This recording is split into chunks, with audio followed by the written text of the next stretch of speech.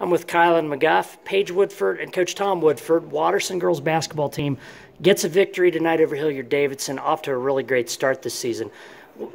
Ladies, what have been some of the reasons that you guys have gotten off such a great start?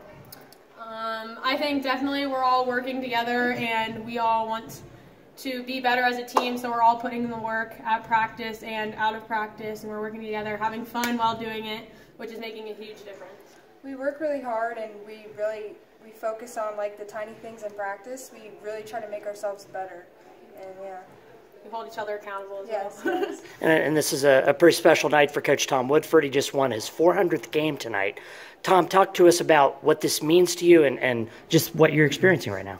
Well, that means that you've been around a long time. I've been head coach for 25 years, and this is my 19th year here. And Paige was born during the middle of my first season here. And so I've been fortunate to have a lot of great players. We've had some great teams and teams that want to get better and teams that did. And they've won a lot of games. I just happen to be the guy standing there for a long time. So it is a huge honor. I'm happy that I got to share it with her, and I'm glad I got to share it with this team.